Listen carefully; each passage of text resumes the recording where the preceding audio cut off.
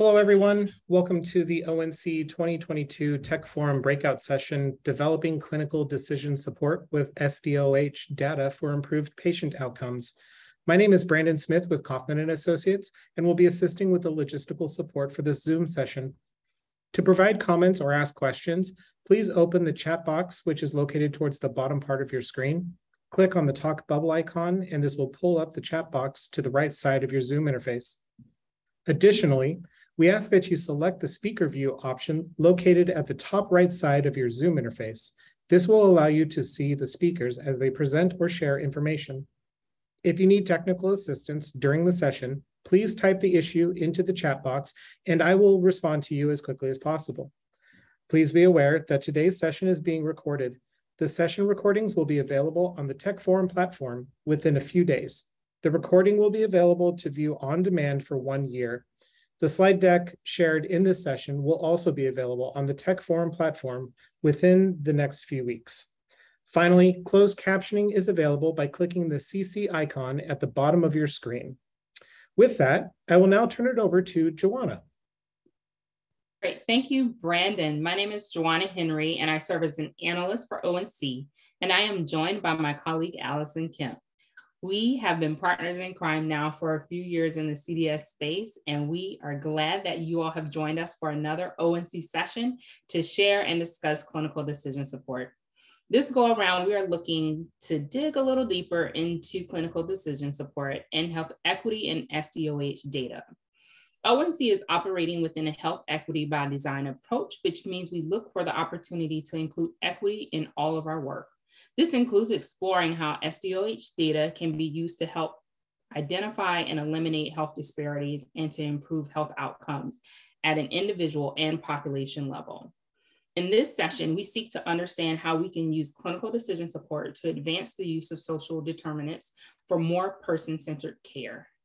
CDS is based on clinical practice guidelines that provide evidence-based recommendations for care decisions across many fields and support targeted recommendations at the point of care that can help to improve health outcomes.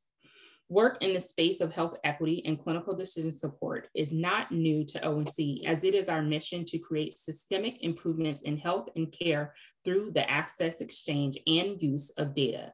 I will now pass the mic to Alison to share highlights from our previous work, starting with some of our workshops. Thank you, JaWanna. At our 2020 CDS workshop, we discussed the current status of CDS in relation to the National Academy of Medicine report, Optimizing Strategies for Clinical Decision Support, and where we would be 10 years after its publication.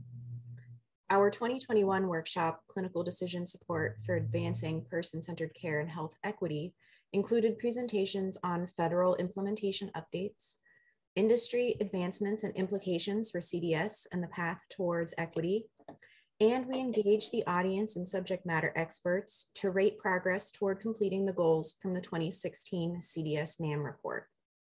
Now, JaWanna will talk about SDOH CDS feasibility. Great, thank you. Recently, ONC explored the feasibility of utilizing standardized CDS to advance health equity, the status of relevant standards, and the HL7 specified process for translating guideline recommendations with social determinants of health factors into standardized CDS. The result was an analysis and compilation of a sampling of specialty practice guidelines with SDOH components for pediatrics, cardiovascular health, and substance use disorders. An update on the status of standardized CDS, particularly for the HL7 CDS hooks specification. And lastly, drafted examples of the HL7 FHIR clinical guidelines implementation guide process for selecting guideline recommendations for clinical decision support implementation. The presentation was shared during this year's annual meeting, and I'll provide that link in the chat. Today, we will learn and discuss ways to advance electronic clinical decision support, focus on social determinants of health and health equity throughout the different stages of electronic guideline development and implementation. Next, we will hear from Dr. Kristen Miller from MedStar Health Research Institute and Dr. Mike Gillam from HealthLab, who will present an example of CDS that could incorporate SDOH.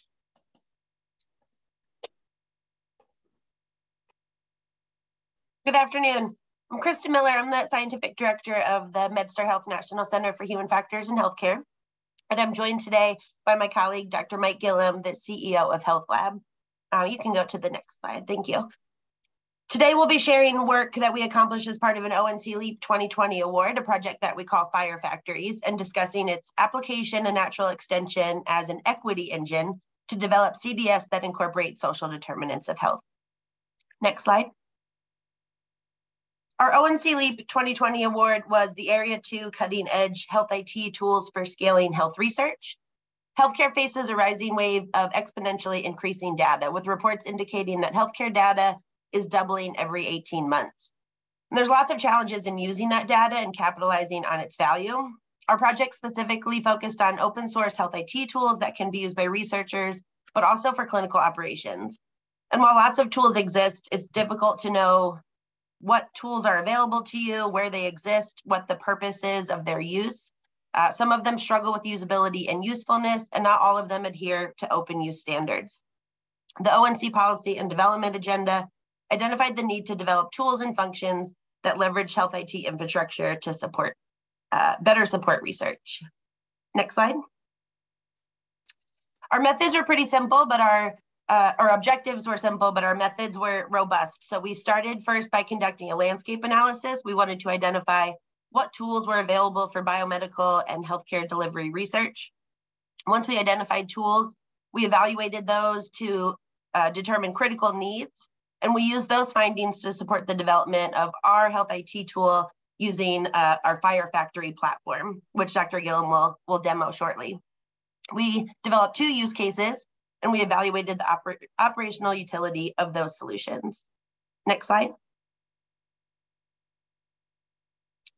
I wanted to highlight some of the work that's been done over the past 2 years. So starting with the landscape analysis, we conducted a scoping review to identify open source, open standards tool. And we identified 121 tools that met our inclusion criteria. We evaluated these tools and found that generally they had high levels of usability, but there were some challenges in accessing the tools. Some of them required dependencies or advanced programming languages. And so that helped us to inform our future solutions. We also interviewed stakeholders, and we worked with an expert steering committee with representatives of EHR vendors, health IT policy experts, clinicians, digital health experts, and also patient advocates. And some of the findings were discrepancies in the definition of open source, challenges in adoption and promotion, the importance of community support for open source tools, a lack of sufficient incentives, and the need for tools to support data maintenance. So we looked at tools across the data lifecycle, from extraction to transformation to archival, and maintenance was the place where it was most lacking. We then conducted a horizon scan. So if the first part of our project was what is current state and what tools are available, this next phase was, what do we imagine the future will look like? And so we evaluated tools that may be early in their development or the request for tools. And they fell into 3 main categories: interoperability and data security, data types, and public health data. Next slide, please. More specifically, this was the comprehensive list of critical needs. And I won't go through all of these, but you'll see a pretty broad range based on our analysis. So general requests, the need to support innovation in health IT research. And so more funding opportunities like ONC offers that allows developers to create open source tools. Lots of conversations about technical challenges, a lack of incentives and governance.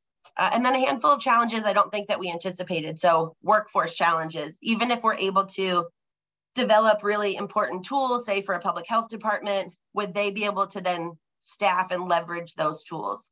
Challenges with fire capabilities, and Dr. Gillam will get into that more specifically, but our ability to pull data in the way that we had anticipated, thinking about things like bulk fire and CDS hooks and lots of other exciting opportunities that we hope we're able to take advantage of in the future.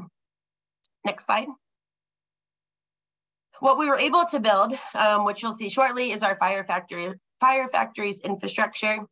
Conceptually, the data factory leverages fire data at scale and for analysis. And this is a whole new way that we're thinking about data and how we're able to ingest it and transform it.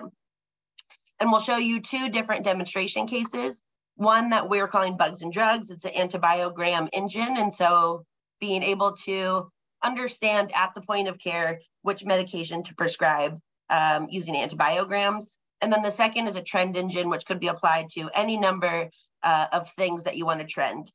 Different outcomes, different monitoring. And so really exciting opportunities for us to leverage both of these different infrastructures. Next slide. And so we'll show you what we built now, but I think what we're really excited about is how we can leverage this in the future.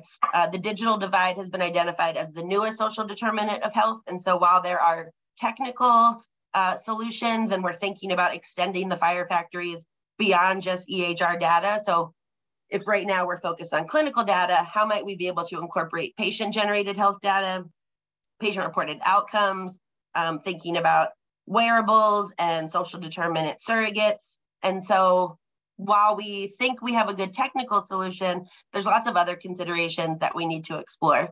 No matter how great the solution is, if patients don't have access to the internet, if there's inequitable access to devices or a lack of trust among communities, it doesn't matter how great that solution is, we won't have enough users to make the program valuable.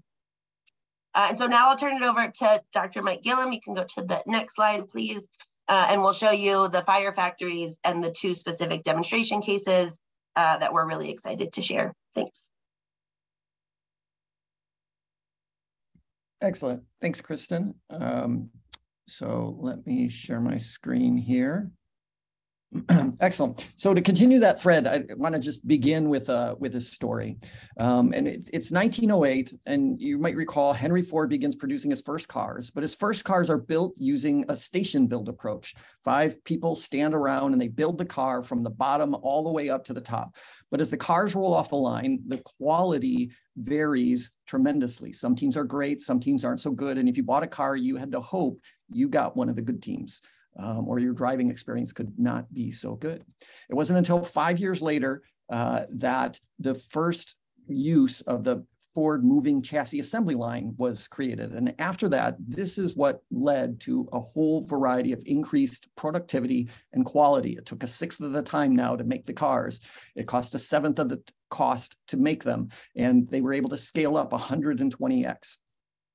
And we looked at that, and if you look at research itself and knowledge creation and then impact and driving that, there's a variety of challenges. One of the great challenges of research is that it's often a one-off. It's a manual process. It's something that someone does at a workstation. It's a custom crafted process, almost like cars were before the assembly line.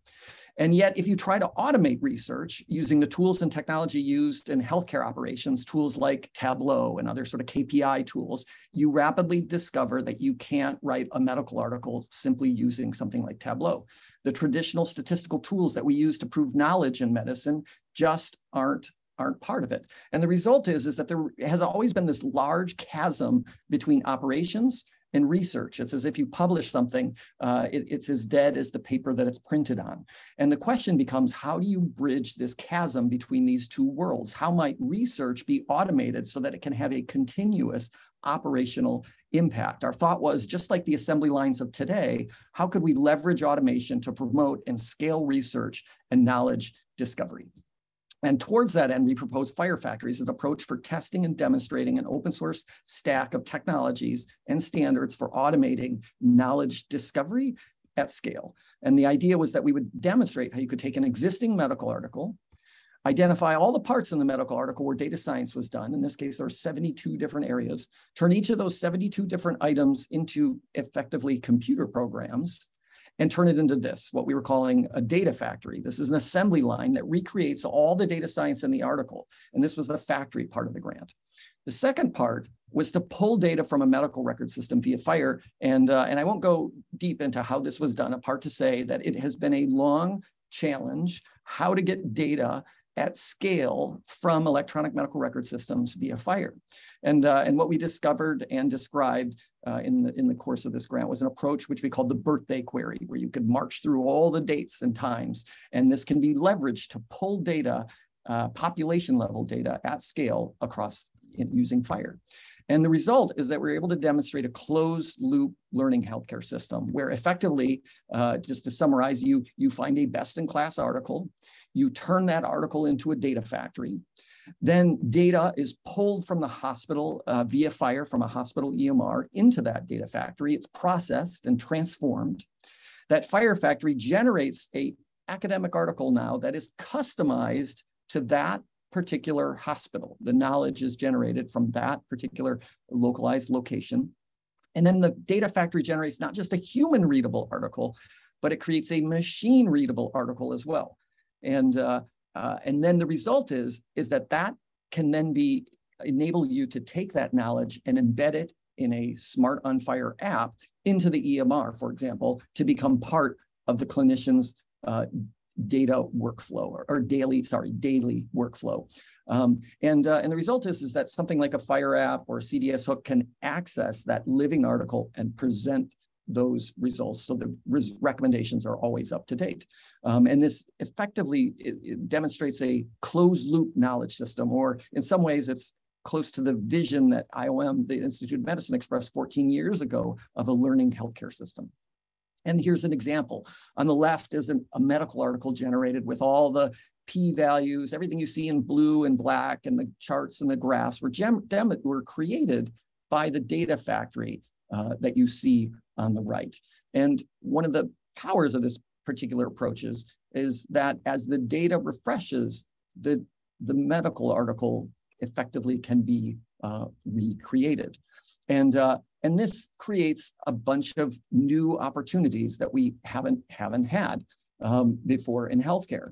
So for example, research is often a one-off manual process. It takes a long time, and now research could be run over and over again. The article can be regenerated on a cadence. As the data lake refreshes, the article can be rerun and updated. And now it meant that you could track how your interventions are doing. If you're tracking something in terms of like inequity, you can try an intervention, rerun your article. How has inequity improved?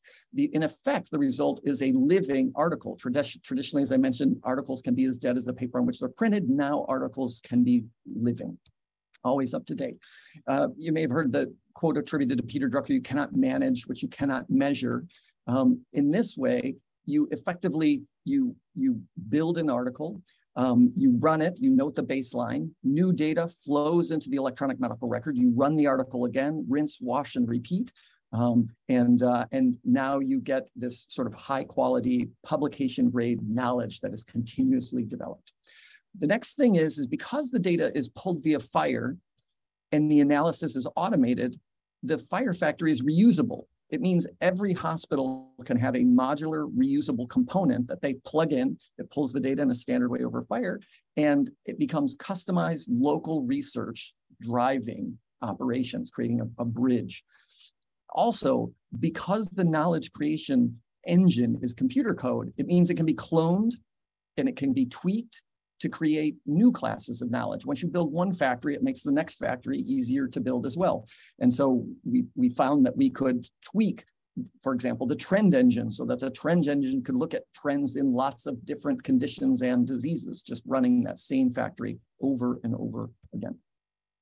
And as Kristen mentioned, we built two examples of these FHIR factories. One was the trend engine, which looked at trends over time. The second was the antibiogram engine. So let me just jump in briefly and show you what that looks like. So I'm just going to share my screen larger now. And for those of you who have not, these are open source tools that we built upon. For those of you who have not seen Apache Airflow, which is an open source orchestration tool for orchestrating complex workflows, and this is often used in data pipelines. But now what we've done is taken these data pipelines and created little workers that are now creating knowledge in healthcare.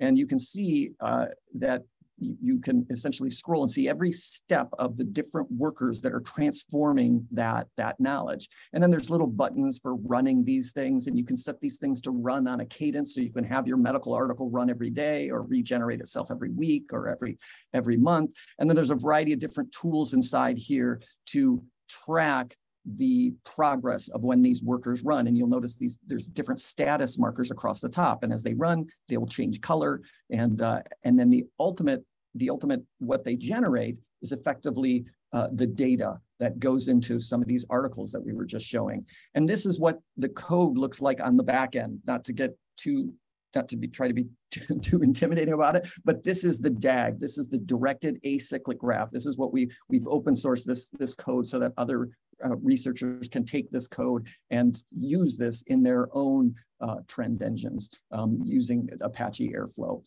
And the result is that it generates the data like you see here. In this particular case, this was looking at the trends of opiate overdoses. And everything that you see again in blue and black was generated by the computer. All these graphs, this is the hourly trend of opiate overdoses. You notice that they don't occur so much in the middle of the night, 2 a.m., 3 a.m., but more during the evenings. This is the day of the week patterns. Notice they occur more on Fridays and Saturdays. The monthly pattern, they occur less in the winters, more in the summers, and then also the yearly pattern. And notice that we could see, looking at the trend, we could see the spike around 2013, 2014, and 2016 of the opiate epidemic. And this is the trend engine effectively demonstrating that, picking up that particular trend. So just to keep going, the thought is that there's an opportunity here to extract data and measure equitable care in an evidence-based, peer-reviewed way. That there's an opportunity for this approach to be applied to what we were calling equity engines, where you feed drivers of change directly into the workflow of clinical care, where these tools become shareable, reusable, and modifiable. The concept is you build the knowledge, and then the question is, how did we do? And then what can we do? The build the knowledge piece is the data factory. How did we do is the article that's generated. And then the what can we do is the embedding of a FAAP or a decision alert that pops up in the medical record system. And just to give two examples of that, think about access to care is a real problem, or access to follow-up care. And imagine if, as a patient is seen in the emergency department, you get the social vulnerability index score, or they're about to be discharged from the hospital is probably a better example. And you see the social vulnerability index score, and it's correlated to a high risk of not having follow-up occur. That these are patients that, for whatever reason, they have difficulty obtaining care. Suddenly the alert pops up and says, click here to add a social work consult before discharge. Well, now that social work consult occurs, and now on the back end, the data factory looks at this and analyzes over the next month or 2 months. It just reruns. How are we doing in terms of ensuring access to follow-up care? Or think about food instability. You can't fix your diabetes if access to right foods, like food from grocery stores, isn't possible. This is another part of the social vulnerability index, is food instability. Poor access to grocery stores correlated to readmissions. Or imagine if an article is written to look at that, correlated to readmissions or multiple visits for diabetics. Now what happens if a patient's at risk? The alert pops up, this patient's at high risk, click here to add a nutrition consult, and then what does the data factory do? It reruns that analysis month after month. Are we doing better at closing the loop, decreasing the admissions, improving hemoglobin A1Cs? So at the core, that was the Fire Factory approach. We hope that it can help, and feel free to reach out to me anytime. Thanks.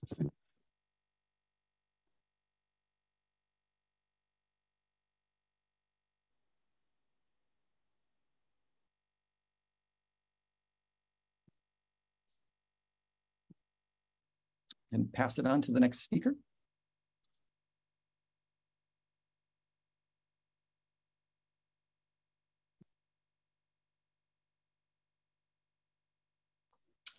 Hi, great. Thank you for the presentation. Next, we will have a presentation from CDC, followed by a demonstration project. Thank you.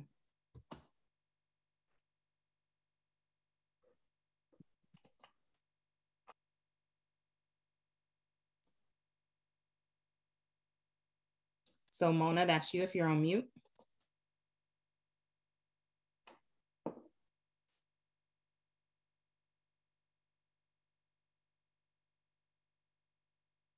Brandon, I think everyone's trying to unmute and can't. Mona, you should be on now. Okay, thank you, everybody.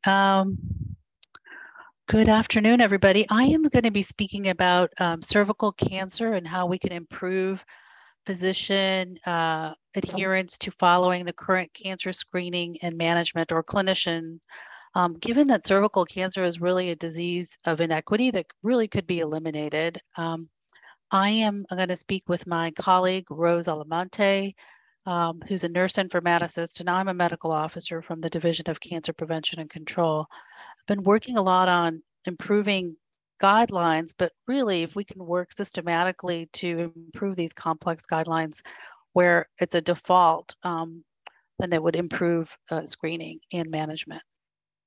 Next, please.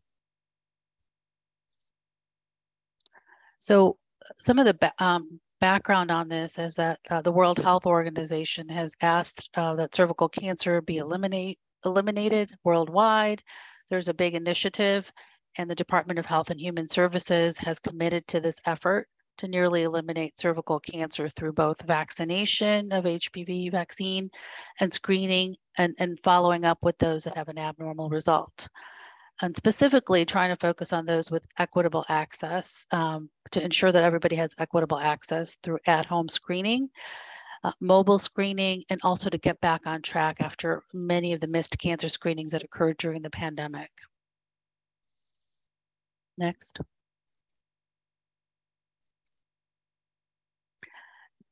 Cervical cancer, as you may or may not know, there's approximately 12 to 13,000 new cases every year with 4,000 deaths. And we shouldn't forget about the 200,000 cases of high-grade precancers that are identified during the screening and management process. But what's really important, even here now in the United States, is that 60% of these cancers are occurring among women who are never or rarely screened. And of those women that have cancer and had an abnormal test result, they don't often receive an adequate follow-up. The inequities for cervical cancer exist in, the high incidence of cervical cancer among Hispanic and Black population, the higher mortality, vaccination rates being differential, screening and treatment also are differential by socioeconomic status, race, ethnicity, rural, urban, and immigrant status. Also, there are inequities in where screening and treatment is managed. There's often insufficient staff and resources to update EHRs and ITs. Adopting newer guidelines are slower. And then there's also challenging in accessing specialty care, especially in rural populations. So all in all, it's really, cervical cancer is really preventable. And if we can focus a little bit on improving screening and follow-up to reduce the precancers and ultimately reduce the burden. Next. I think, yes. And this particular clinical decision support tool that we're going to be talking about was mentioned in the President's Cancer Panel report, where we're talking about how to align and improve cancer screening. There was a specific call out to create health information technology that promotes appropriate cancer risk assessment and screening. So if you get a chance, please take a look at that. Next. These tools that we're creating are not creating of new guidelines, but they're really adapting existing guidelines in a clinical format for the clinical electronic health record. So they're taking advantage of the U.S. Preventive Services Task Force for average risk population screening, and that's linked with the Affordable Care Act. They're also taking advantage of the existing ASCCP guidelines, which is the only guidelines out there on how to manage an abnormal screening result like an HPV and PAP. But what's new about those 2019 guidelines is that they've become so complex that they're no longer in a paper format. You need an algorithm where you're getting the history of the past history as well as the current history. And oftentimes that information can be available in the electronic health record. Currently, the way clinicians are operating this is they're using a separate independent app and typing in the results that may already be in the electronic health record. And we are also taking advantage of existing screening guidelines for cervical cancer for some of the immunosuppressed population and HIV population, which really doesn't exist in terms of having a clinical decision tool support for that. Next. So this project goal is to basically improve outcomes through the, through implementation of sort of complex guidelines. So we're hoping that we're going to improve the clinical adoption of these guidelines, improve ultimate patient outcomes. And the health equity angle is that we're hoping to develop these tools that are open sourced and feasible to implement in some of these low resource settings and that provide care for underserved populations that often don't get access to this. Next. So the conceptual workflow of this is that in the middle is where the clinical decision support software tool would reside. It has an engine that takes advantage of existing structured elements that are needed from the electronic health record. And then it follows some of the rules repository and the evidence-based guidelines. And then it gives the message to the clinicians about what are the actions that one should use for both testing and screening and treatment and care. And then there's also the opportunity, which is one of our next steps, is to create a message that would be appropriate for the patient portal, especially when it comes to management. There is nothing like that. Thank you. Next, So this is a prototype, notional depiction of what it would look like with the clinical facing dashboard. And so you see here that there's a patient. It leverages existing EHR components to query and filter the patient record. You can see the relevant medical history in terms of the biopsies, and there's that opportunity to add condition, add procedures, and add medications in case it's not in the EHR. And then you can see what a clinician would like to see in terms of all the past HPV and PAP test results. And then it gives you the risk estimates in terms of what the risk estimate is for developing a precancerous lesion, and then what to do, whether to keep on seeing the patient, doing a treatment like a LEAP procedure, et cetera. And it also allows and it uses the FHIR interoperability standards. Next, please. So one of the things we did after we developed synthetic data was to actually pilot this in a real life setting. And the pilot partners that we picked, we gave great attention to make sure that they were being piloted in an underserved setting or across electronic health record vendors. So the first one is the University of Mississippi Medical Center. It's currently just starting. And one of the highlights of this, of course, is Mississippi has one of the highest rates of cervical cancer in the United States. They have a good research group that's conducting research on cervical cancer. So there's a lot of engagement. And then they have an EPIC that also extends to the Mississippi Department of Health. So we can see how it works in the EPIC Central Group as well as through Community Connects. University Pittsburgh Medical Center is the next pilot site. And the advantage of this one is they have a strong partnership with the lab that produces discrete pathology results, which is one of the most important things here to make sure that follow-up is appropriate. And because often what we get is PDF or formats of pathology specimens, and what this particular tool would benefit from is discrete pathology results that are standardized across all settings. The Pittsburgh Medical Center also has many rural clinics and works with other primary healthcare doctors. And they also are taking advantage of a PAP tracker that comes from EPIC. So we're able to sort of coordinate that CDS tool with the PAP tracker. And then the last one is Ventura County Healthcare Agency that uses Cerner, and they also have a focus on safety net clinics. Next, please. You can just show all the points.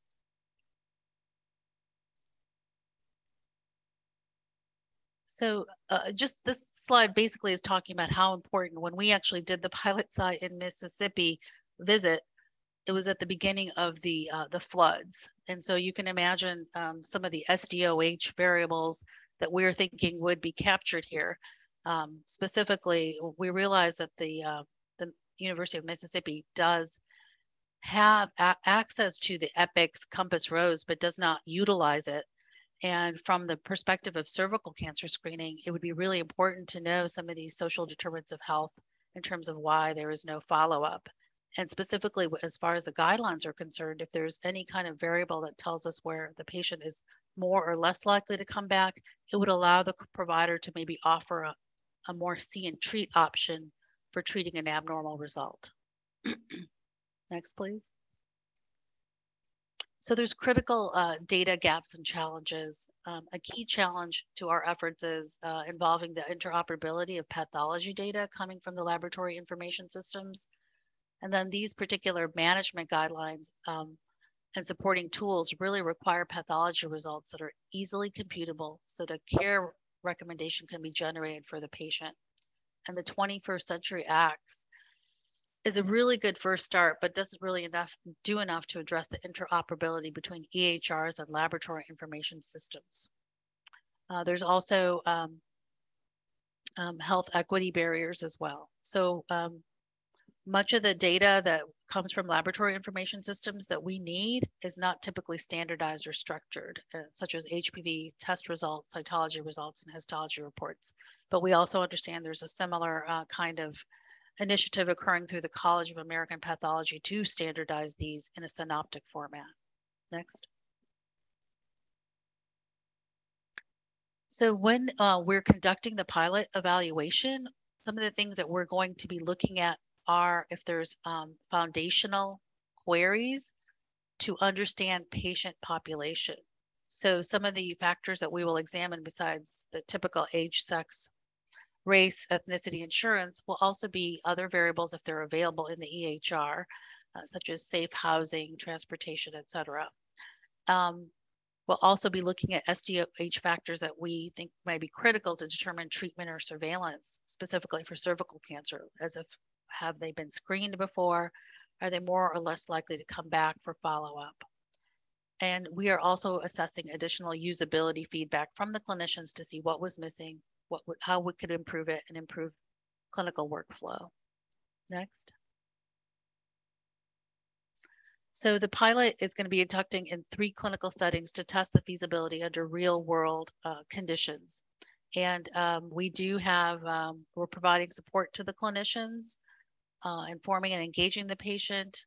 We also want to let you know that we're going to publish the CDS resources on the CDS Connect repository. A version already exists, but after the pilot study, there might be more improvements that we will add. Next. One of the key things about this project, it was supported by CDC, but I think we do need to consider what is the adoption sustainability of this as guidelines evolve and are updated? What can we do?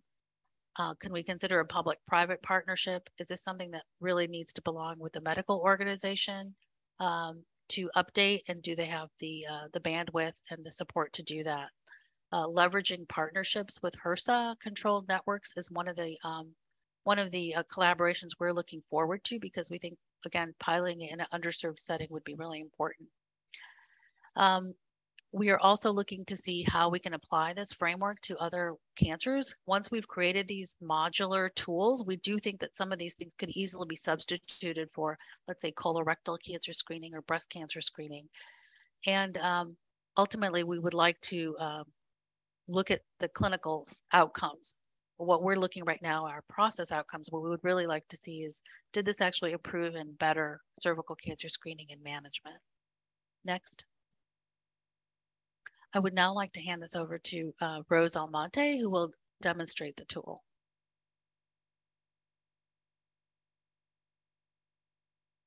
Thank you, Mona. And I just want to confirm, can you all see my screen? Yes. Can you hear me? Yes, we can, Rose. Okay, great. Thank you. So yes, I'll be spending the next few minutes demonstrating a notional representation of how the computable guideline might be presented to clinicians. As Mona shared, we took the existing published cervical cancer screening guidelines, guidelines for immunocompromised individuals, and management guidelines published by the ASCCP to translate those following the 4 levels of knowledge representation. And as Mona mentioned, the guidelines have become more complex, especially the management guidelines, which are more individualized and rely on an individual's current results as well as their past history. And based on those risk-based guidelines, an individual's management of abnormal results might involve 1-year, 3-year, or 5-year surveillance, which involves HPV-based testing. Higher risk individuals might be managed with colposcopy or treatment. Fortunately, the ASCCP organization makes a web-based tool or mobile app available for clinicians to kind of manually input current results, past results, along with information like age and procedures, to then present a recommendation for clinician. But the next time the patient comes in, that same information needs to be re-entered. So by building a computable guideline that can be integrated within an EHR, the data is already stored in the EHR and can be leveraged to help support clinicians. And that data then persists for the next time the patient comes into the office. So this tool that I'm demonstrating is something that our technical colleagues developed to show how this tool might be presented. This particular representation shows how it might be integrated within the EHR as a Smart on Fire app that might open in a separate window and display the dashboard that Mona shared with you. Our pilot sites are also exploring how the tool might be more tightly integrated using CDS hooks.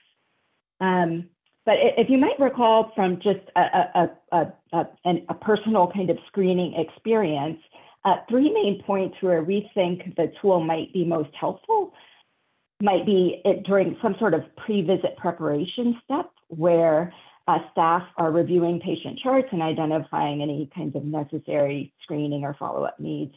It might be during the rooming process or patient assessment where the dashboard might be accessed to identify any needs. And lastly, and likely more importantly, is when screening results come back, the tool can be accessed to display any screening or management recommendations.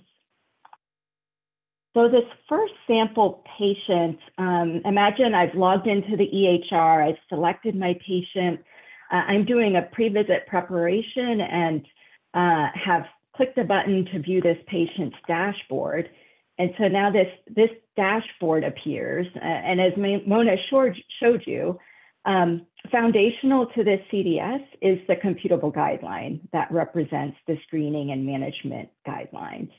And in this dashboard, we're displaying some of that pertinent clinical information that's considered when making a screening or management decision, some relevant medical history that might put them in a higher risk, any screening or management history and associated results. So that clinical information is on the left side.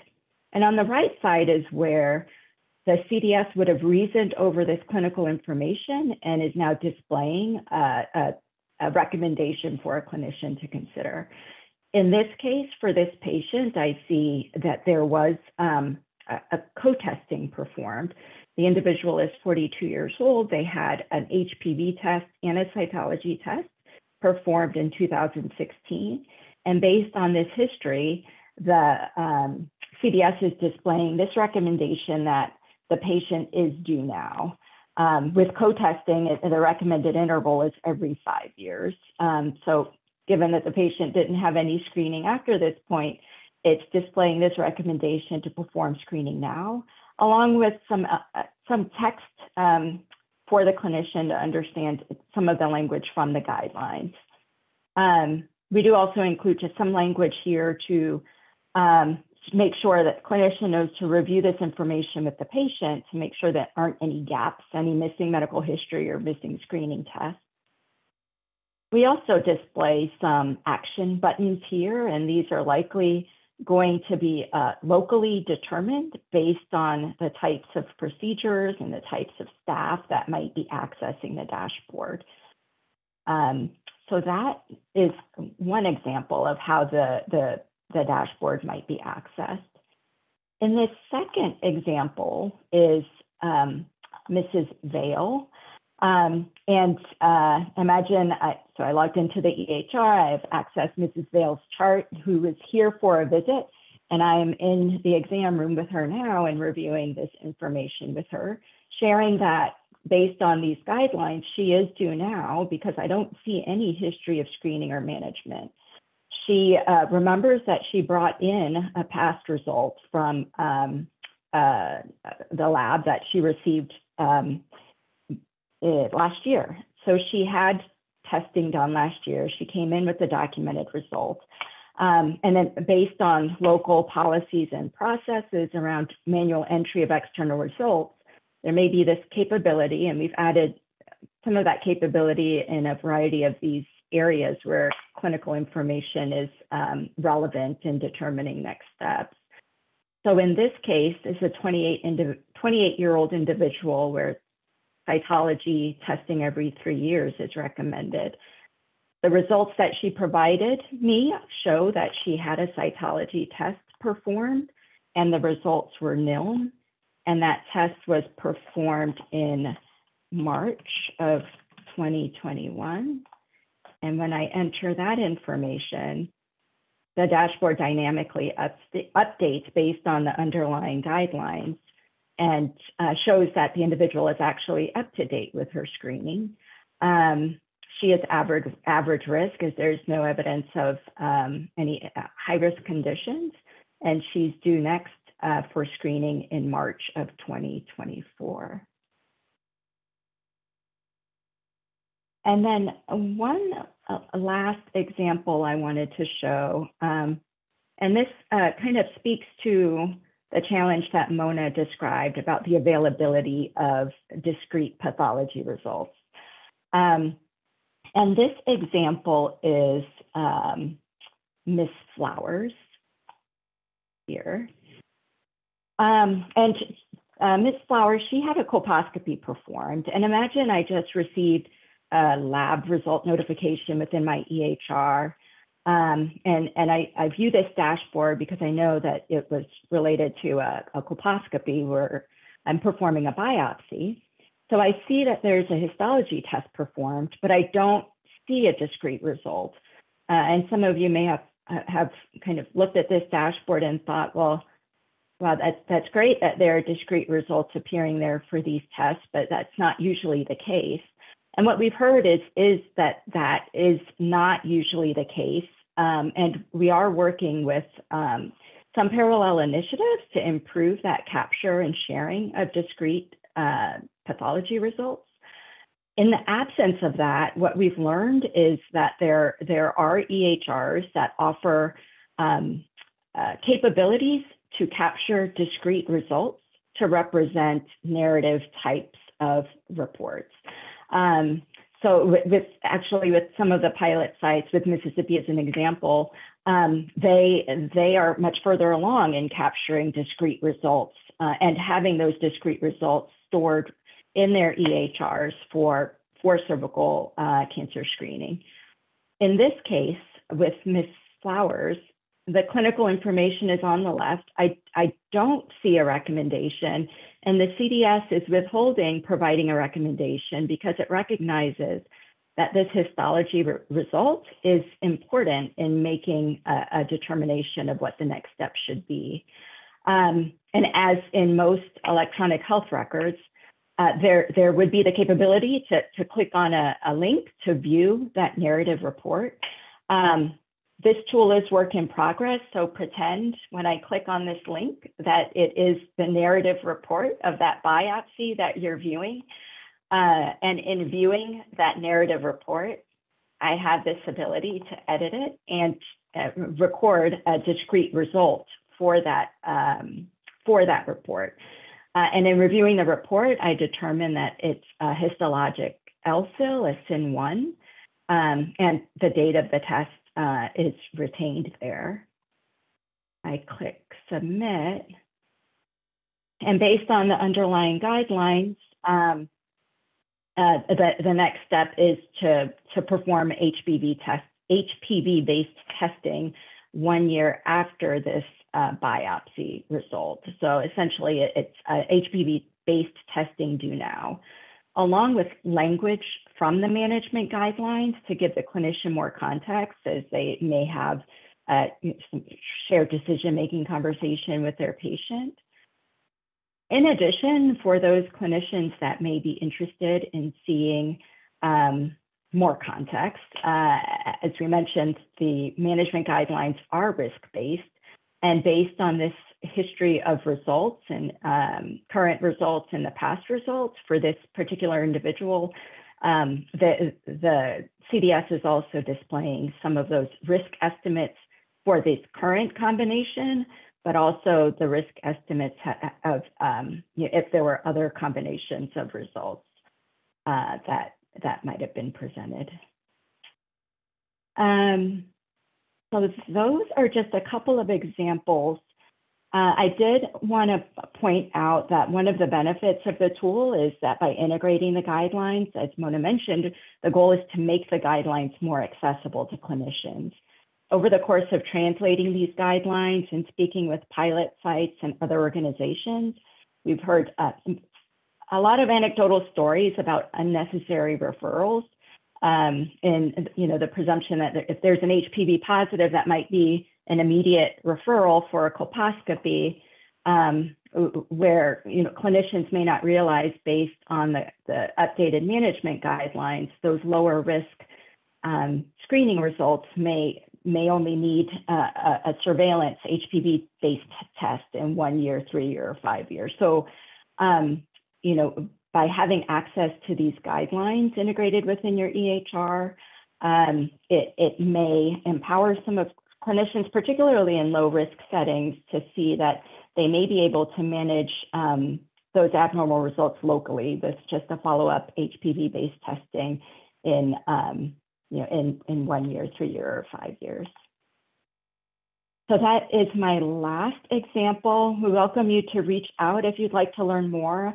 I do also want to recognize the contributions of our larger CDC and MITRE team who supported the project, along with the consultations with expert advisors from the National Cancer Institute, as well as a group of expert advisors comprised of OBGYNs, primary care providers, pathologists, researchers, among others, who've helped support this work. So thank you for listening. Thank you so much, Rose and Mona. Now our remaining panelists will introduce themselves. First, we have Dr. Doug Peterson from UConn Health. Thank you, Alison. I'm delighted to address ASCO's commitment to inclusiveness and health equity in its guidelines. The guidelines from ASCO continue to be at an ever-increasing pace and scope in their production. Just as background, ASCO has about 45,000 oncology members worldwide, representing 151 countries, and approximately a third of our ASCO membership are non-US and Canada.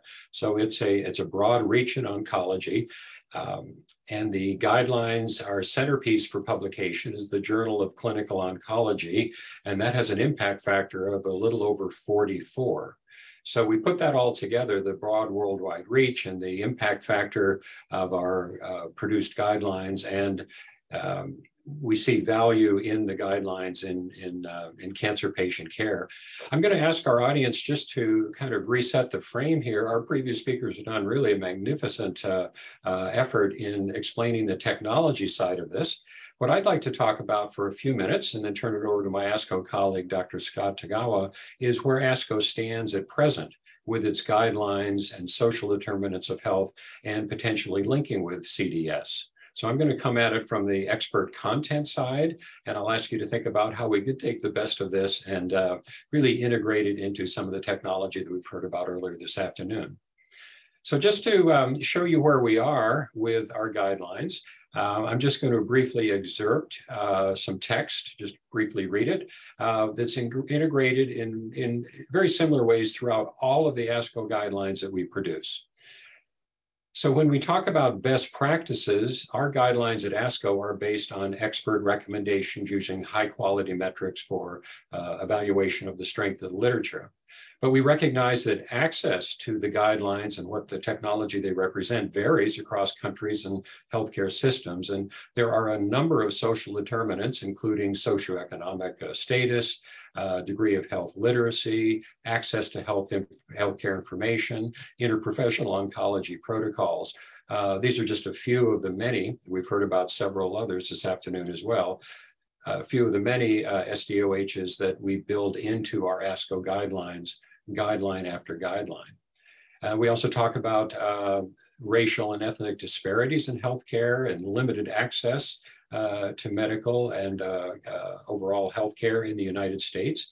And we talk about the impact of that restricted access on obstacles to receiving care and reduced quality of life and cure outcomes. And all of these metrics are also reinforced in our ASCO guidelines methodology manual, which is online. And we talk again about the importance of addressing health disparities throughout our systematic reviews, including citing specific studies on social determinants of health and health equity in our guidelines. And so I'm excited and pleased with the structured framework that ASCO has relative to the envisioning of the creation of a guideline, the need for that guideline. I'm excited about the very precise methodology that is followed across the guidelines. I'll share with you that this last year we had about 2,500 cumulative volunteers in ASCO working on the guideline portfolio. So a lot of us give our time and effort as volunteers, which we're privileged to do, related to guidelines, measures, and standards activity. So it's quite an impressive number of volunteers. This is not our full-time employment. And so having this structured framework for social determinants of health is absolutely critical. Now, having said all this, envisioning and creating and disseminating the ASCO guidelines is actually the easy part, I'll say. Delivering the contemporary and easily accessible guidelines to the busy clinician, and we touched on this in our previous talks, can be very challenging. And embedding CDS into that modeling, as important as it exciting as that is, it represents a further strategic, time and cost-intensive step. And so discussions such as we're having this afternoon and next steps beyond become very important to ASCO relative to how do we take the expert content and map it into the technology that we've been talking about. So I think as I begin to close here, perhaps two ultimate questions for our consideration are, number one, if we're highly successful in relation to integrating CDS and social determinants of health into our EHRs, what is the actual measurable differences in patient care? And I might add, as well as health economic outcomes. Is it more cost effective by doing this? What are those measurable differences that are projected to occur if we're highly successful with this integrative model? And then importantly, and particularly with ASCO, I'll say, what technology, including some of the modeling we've heard today, represent the best and most uniform approach to taking the science and its clinical translation in ASCO guidelines and embedding it into CDS with an ever-increasing emphasis on social determinants of health.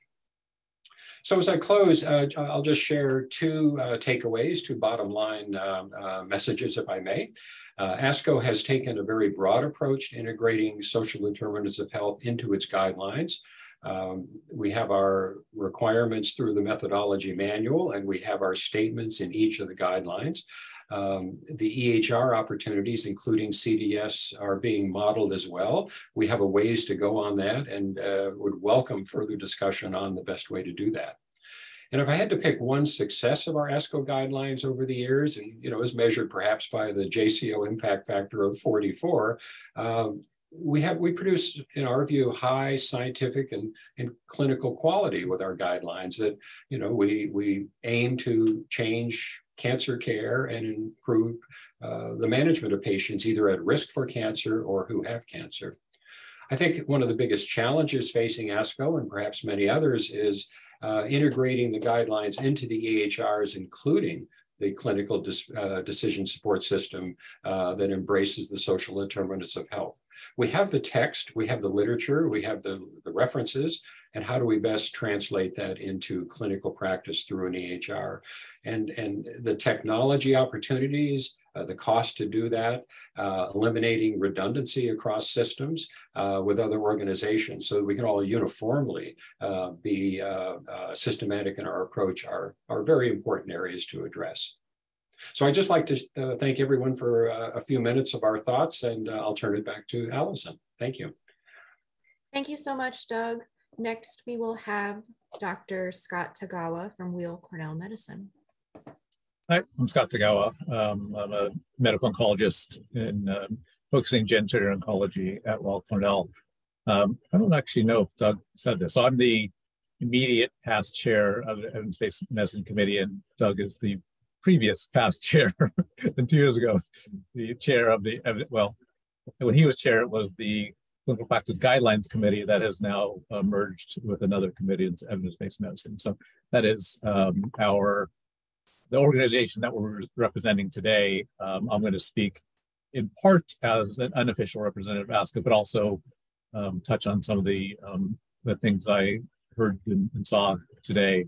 I didn't actually prepare a lot of specific information, but just kind of also level set, as Doug said. You know, guidelines, I would say, are to improve patient outcomes, and it's not to restrict things to make patient outcomes low across the board. It's to improve and elevate using evidence. So just, I'm not going to give a talk about guideline methodology, but generally speaking, we will identify a topic, prioritization by some experts, and then overview from overall ASCO to kind of figure out priorities, and then form a panel, create guidelines, and then publish and disseminate them.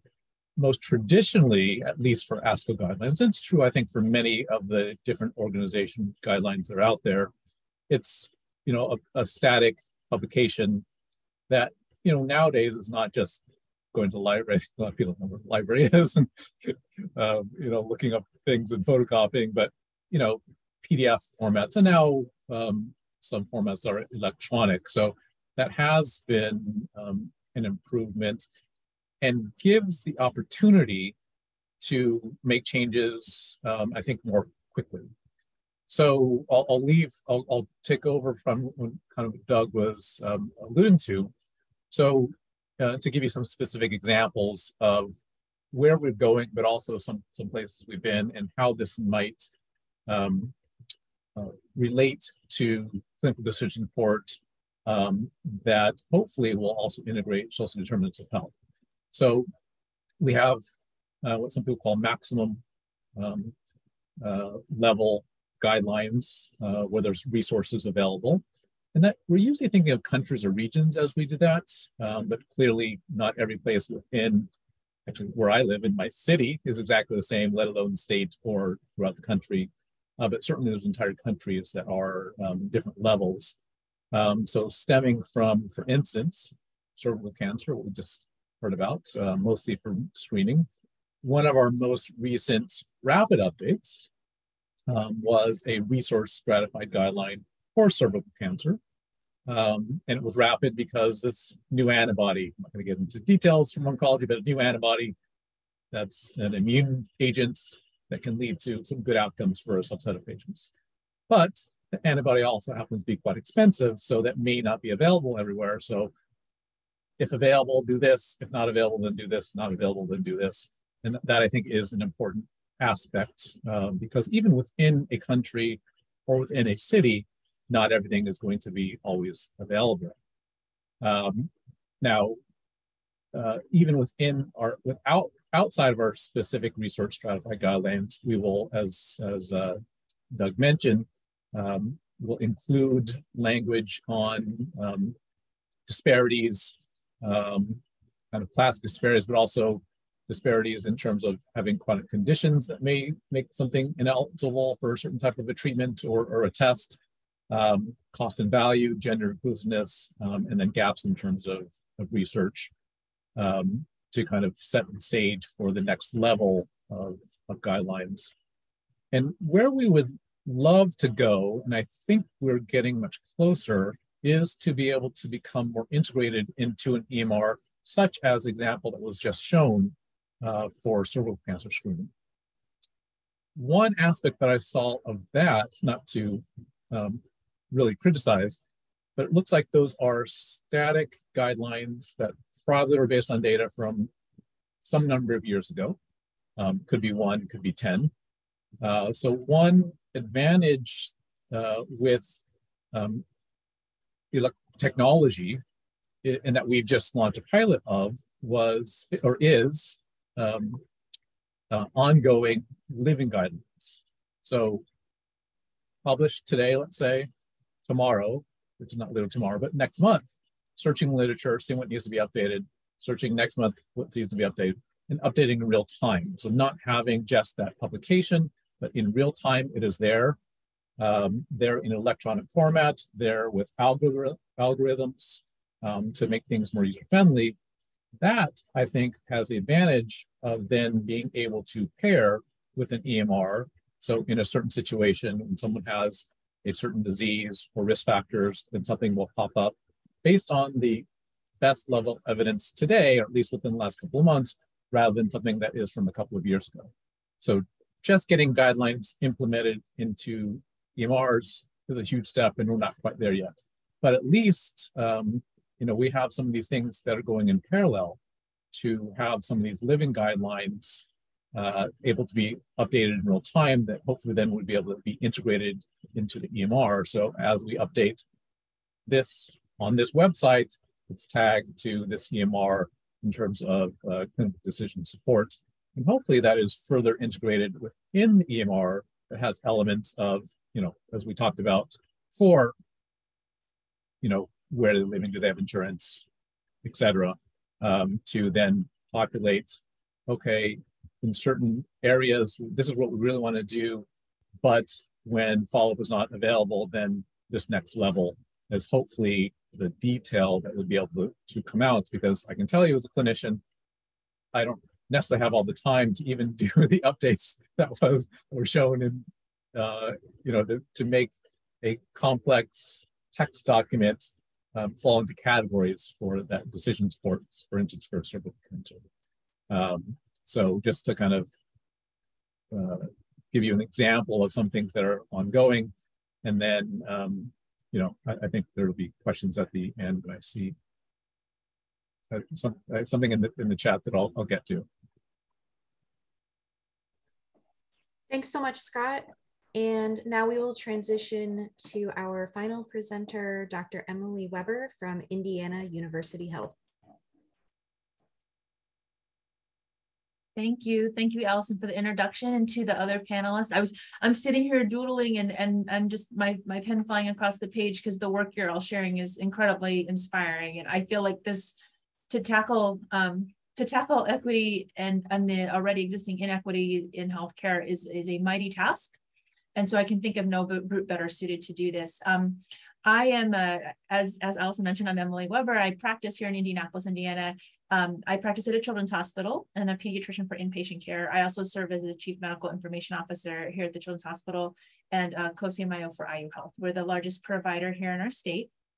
And so we have everything ranging from clinics to quaternary care, hospitals, and critical access. And in listening to everyone sharing here, I was thinking the examples of thinking about social determinants and how they relate to clinical decision support.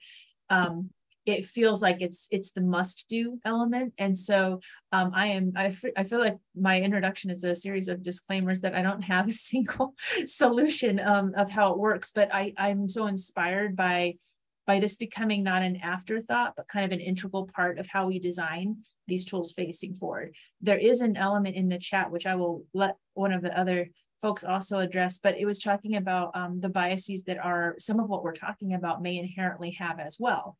And I think that's an incredibly important point.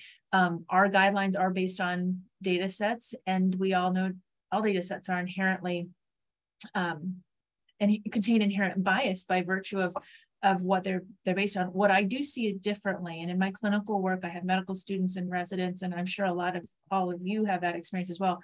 I hear them asking that now Whereas when I was in training, we didn't necessarily question that as much as I think there's a higher level, I guess, of literacy in our clinicians now about inherent bias in even the guidelines and algorithms we look at, and therefore an inherent responsibility to include and measure that, especially before you translate it into this some of our high-powered tools, excuse me, like the FHIR APIs that were mentioned previously, as well as just even scaling something within your EMR that's going to touch thousands of patients, I think is incredibly important. Excuse me, sorry. I tested yesterday. It is not COVID. It is just the lovely Indiana change of the seasons, I think, reminding me that I have allergies as well. One thing I just wanted to mention as kind of an example lead as part of my introduction as well is that in our topics today, we're talking about identifying and eliminating those health equities. And to be very honest, I think one thing that we at IU Health and our counterparts have found is that things that I think we used to think were sort of static in terms of demographics and demographic data do contain some of those elements that are so critical to social determinants and also the associated inequities.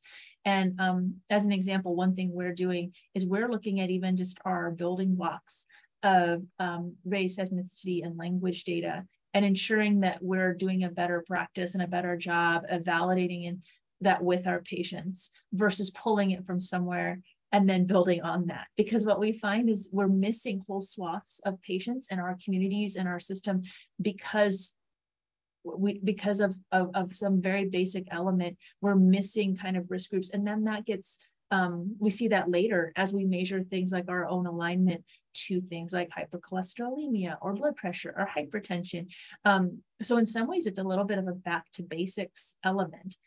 The flip of that, so identify and detect, and then the flip of that is acting on it. And in some ways, applying the clinical knowledge feels like the easier step in some ways. I think a lot of our hope in clinical decision support tools and what we found valuable, is ensuring that we really do make the best use of the things in our EMR. And then what we're starting to layer within my health system are smarter tools on top of that to tell us the things we don't capture. So the things we have, we want to make sure are optimized. And then when we're bringing things in from other sources like payers, and then sources we don't even predict are going to be our partners in this, that becomes a richer layer and a richer context so that we can act at the patient level and then at the community, the clinic level, and then the larger community level. Because I actually think we're pretty strong on patient-directed CDS in a lot of cases. What we're not great on doing is finding clinics and communities that are following in certain trends and using our influence in that way. And so I'm looking forward to the rest of our discussion because I think we're going to get into a little bit of that. So thank you so much for the chance to participate. Great. Thank you so much, everyone, just for your presentations, for your introductions. And Emily, just because everyone might not know, I think one of the things that we mentioned is one of our previous workshops that we did on clinical decision support. And at least for the first one that I did, I know you were present for that. So we appreciate the continuity in being in one of the earlier workshops and then continuing support of our work and engagement as we have this session. We do have a limited time, but we're going to continue on with some kind of prepared questions that we have for our panelists. So I ask that all of our presenters and panelists that as you do see some questions in the chat, please feel free to respond to those. Alison is also going to drop our email addresses in the chat so that if we don't get to something, you can email us so that we can follow up. So I'll kick us off with our discussion. One of the first questions that we get that we had discussed in preparing is, why should we collect SDOH data if providers can't act on it? So one of the things that we have been doing at ONC, because we recognize again the gaps, is really taking that SDOH data and standardizing it. And the reason for that standardization is so it can be used. So we're saying we've done our part in putting SDOH data, health equity data in the US CDI and supporting the efforts to get that data into the US core implementation guide. And it is for use. The work that we've done, that feasibility work was looking at the opportunity to take SDOH data information from the guidelines and turn that into electronic clinical decision support. So we're looking at the options for that. And that's kind of why we're here today. One of the things that we discuss is kind of knowing all of that is what we probably want to find out is where is the right time and place to collect that SDOH data. And so I'm going to pause right there to let you all respond. Emily, I see you're shaking your head, and I think this. I was actually typing a response to a question in the chat about how we might be using CDS and as social determinants kind of in some intervention. So I'm happy to give an example of that, and maybe that can speak to the timing. I was responding to the question, and I was going to give the example of food security. And food insecurity, where is my next meal coming from, is actually, it may be asked a lot more in pediatrics perhaps, but I just like to, there are no peds specific problems. We just describe them really well in pediatrics perhaps, because it's actually relevant to all kinds of patients. I think that's a good example because you can look at zip codes and predict food deserts, or you could look at income or home status as also a predictor of food security. But what we found very helpful is that a very quick screener, and there are several that are validated. We've tried, I'm just going to share, I see there's many people on the call, so I'll assume everyone has good intent and won't use this against me, that we've made lots of mistakes and we tried it lots of different ways where we're like, maybe we can do it universally at a well visit. And that didn't work so well because we had other priorities during that time. There are two places where it's worked very, very well. And I'll give you two examples are patients that are actually preparing to be treated for, and these are adult patients, preparing to be treated for their cancer or oncology process. And the reason that worked is that as we were making their care plan, if we asked that right up front, we could actually direct and connect them with resources that improve their outcomes, instead of nutrition being something that we had to address when they were maybe very ill, but addressing it up at the point of maximum influence, which is like, oh, great, I'll just program maximum influence into my CTS tool. It is different depending on the intervention you hope to match it with. But food security, I would just say that we did not find it helpful to ask universally. We found it helpful to ask when we knew we needed to address the nutrition at a certain point in time, like the oncology example. We also ask it specifically for some children with chronic renal disease. And those were populations that we found were, since it was also encompassed in their medical plan, it made a lot of sense. So that's just one example. And my day job as CMIO, I think universal asking for SDOHs is actually not terribly effective because, again, the timing of when you want to intervene on it, also your patient wants to know why you're asking, and that builds into the trust. So there's perhaps a longer answer than I intended, but it's a great question. So.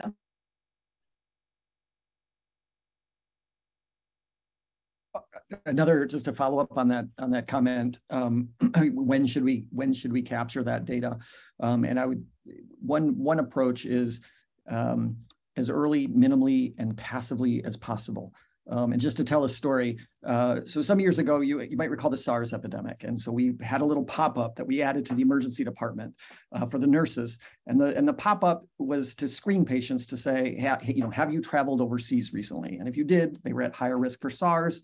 And you might recall that the mortality rate was very high for healthcare workers.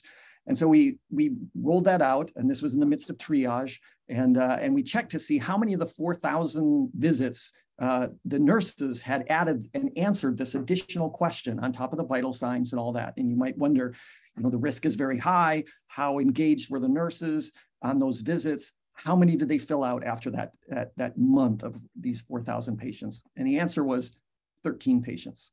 So for 13 patients, the nurses had answered that question. So then we looked what the type of patients, like maybe they only asked that question to the sickest, most severe patients. And it turns out that one of them was an ankle sprain. Another one was there were very few that had coughs or even shortness of breath. One of them was they were thrown out of a bar by a bouncer. Now, maybe they walked into a bar and said, I've got SARS, and then they got kicked out, and that's what but the point is that they were low-risk patients, and yet this life-saving piece of data, potentially for the nurse themselves, that was too much activation energy. And so our takeaway from that was when it comes to patients and patients entering data and collecting that data, we need to make it early, minimal, passive as possible. In fact, you want to catch it from the data exhaust if you can, just the normal things that patients are doing, just collect the data. So we talked about breadcrumbing, just little breadcrumbs, just try to make it as easy as possible to capture as much as possible, but over time. So that's just one thought on the principles for capturing that data. Thank you. I guess I'd like okay, go ahead, Kristen. Yeah, no, just add one more thing, because I think Emily sort of nailed it on the head earlier about the actionableness of this. And I think that's part of, like, I see Janice's comment, which I appreciate. Folks are frustrated because nothing's being done. And I think we're not supporting clinicians in knowing what to do.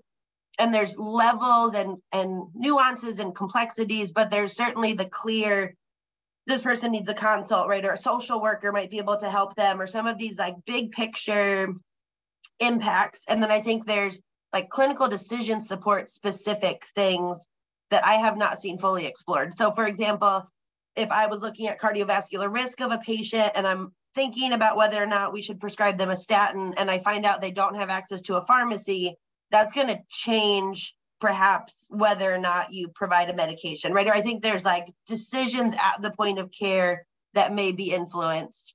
Or if you notice that they're a diabetic and you didn't realize they have food insecurity or that sort of thing. And so I haven't seen guidelines that incorporate SDOH in the same way that we think about if then clinical medicine, like if sepsis, give antibiotics, right? I haven't seen if this social determinant, then that.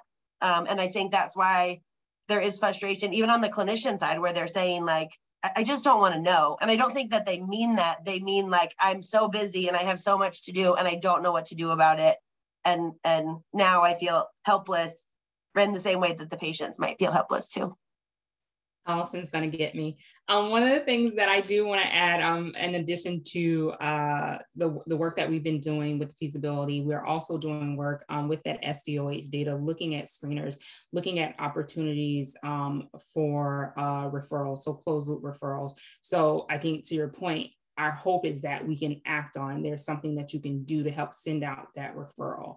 So it's not that you're just getting this data and seeing it. So more information to come. I'm going to let Alison ask her question, and then we'll probably just come back with one closing question.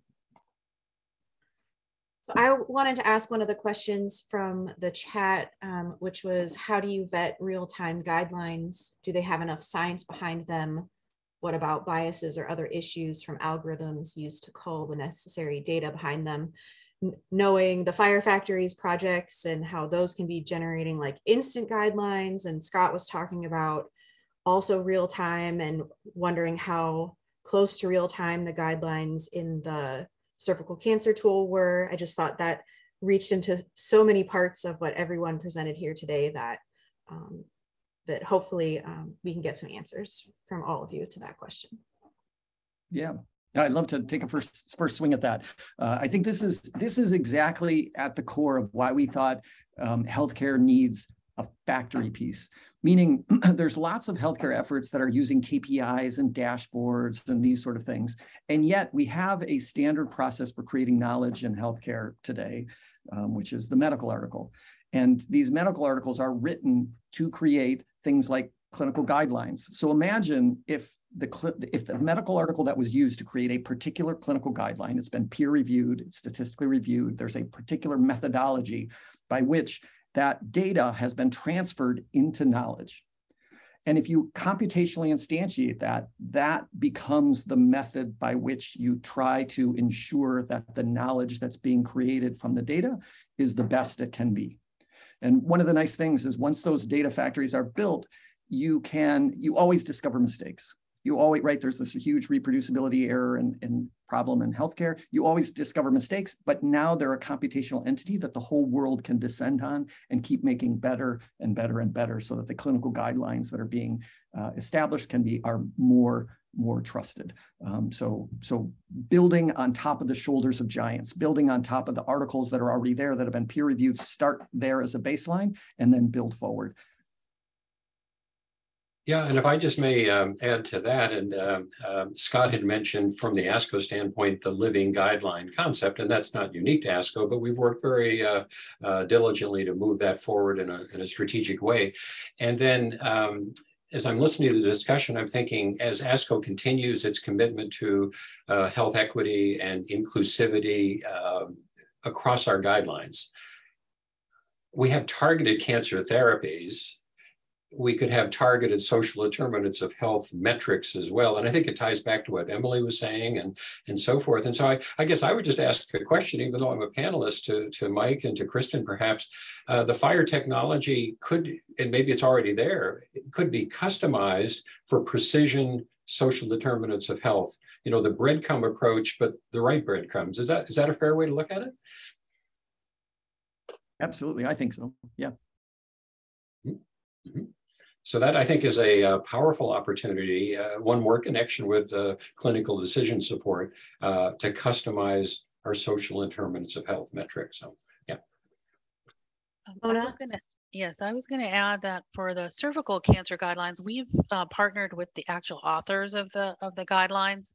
So we are, talking to the new version of the ASCCP guidelines, and basically, the guidelines are on a risk-based algorithm. So if a new technology comes in, the same action is going to be recommended. So the whole thing is to just sort of incorporate that new technology, whether it's a better HPV test, et cetera.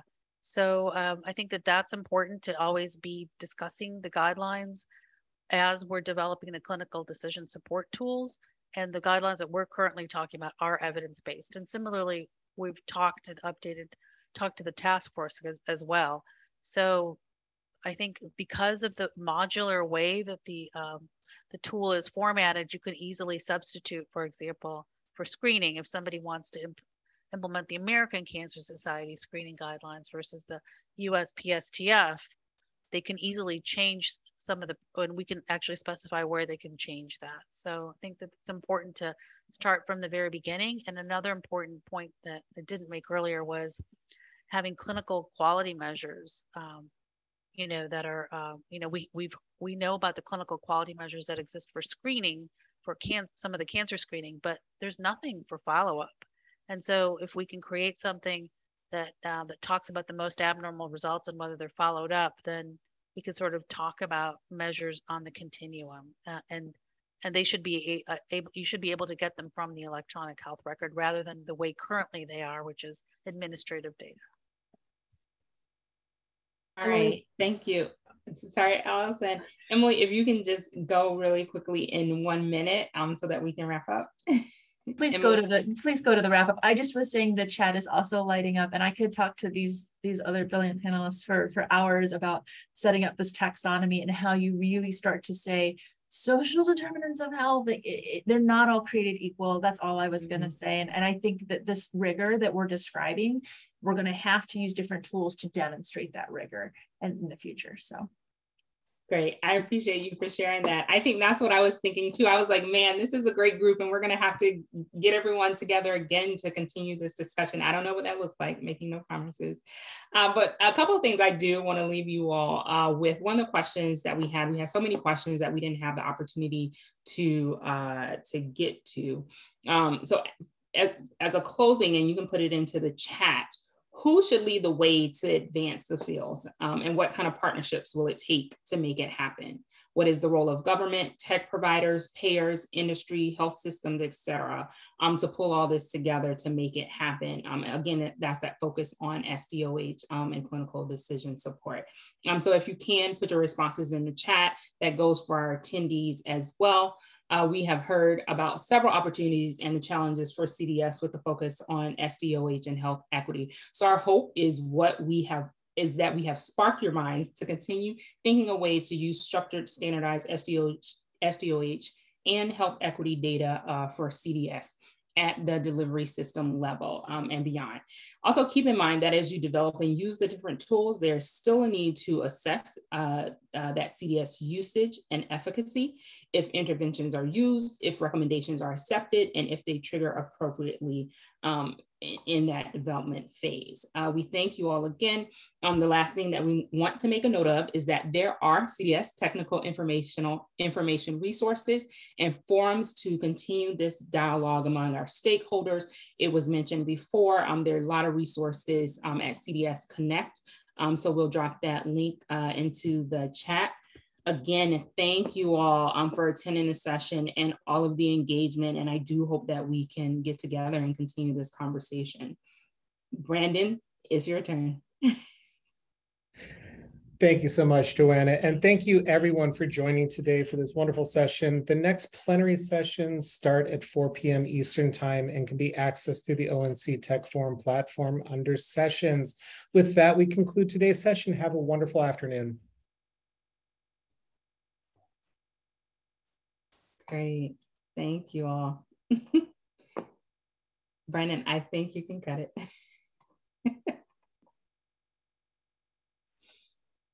You made me nervous, so now I know.